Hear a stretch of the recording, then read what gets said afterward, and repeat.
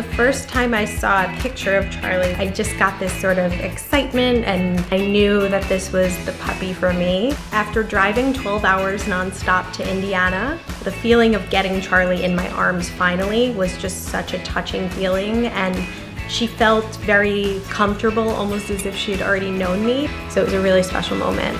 She, from day one, has loved New York City. She has loved walking on the streets, being pet by people. She loves going on the subway, going on the taxi. Wherever I take her, she's just comfortable in that element. So it's always been easy for me to take her wherever I go.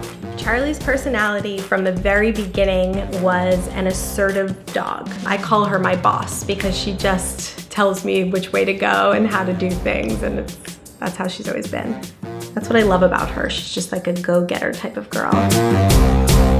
Her personality over the years has remained constant, but I would say ever since Sawyer came into her life, she's kind of had to take on that role of a big sister in a way.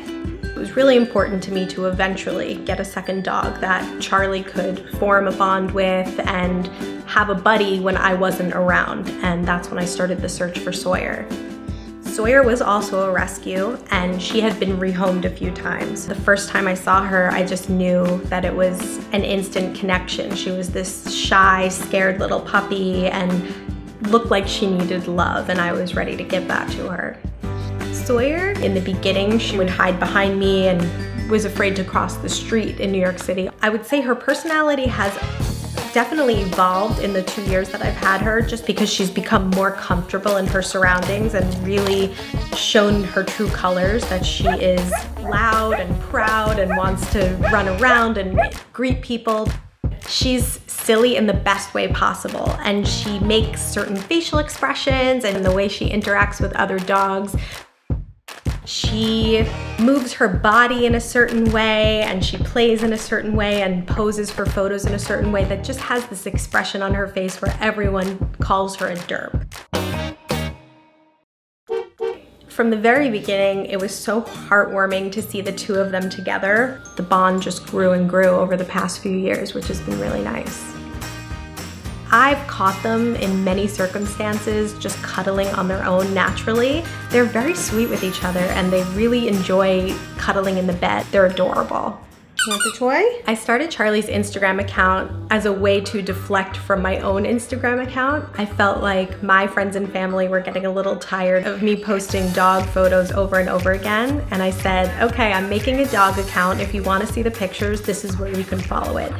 And more people just started following it and wanted to see what Charlie was up to on a daily basis. Once Sawyer came into the picture, of course, the Instagram account became the two of them together and their relationship and what they're up to around New York City. I grew up with many pets and dogs.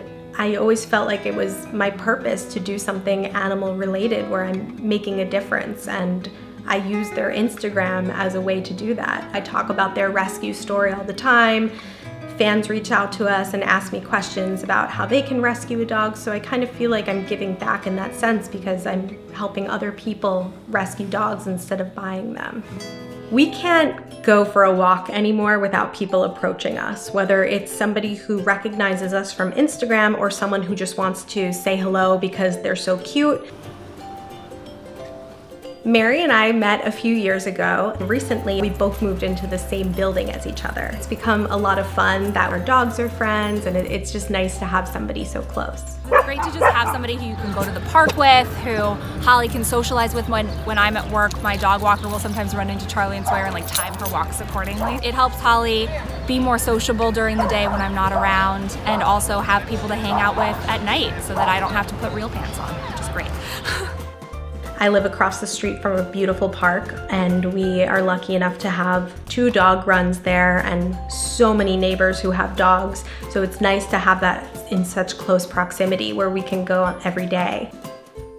One of the best tricks that Sawyer does is actually jump over the fence into our dog park instead of using the door like a normal dog.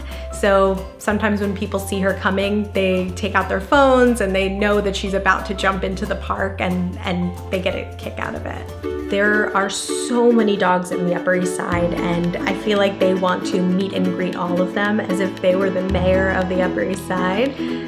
They approach dogs, they sniff them, they get to know them, and they love playing with them in the park, sharing toys with them. They're very social beings, so it's great.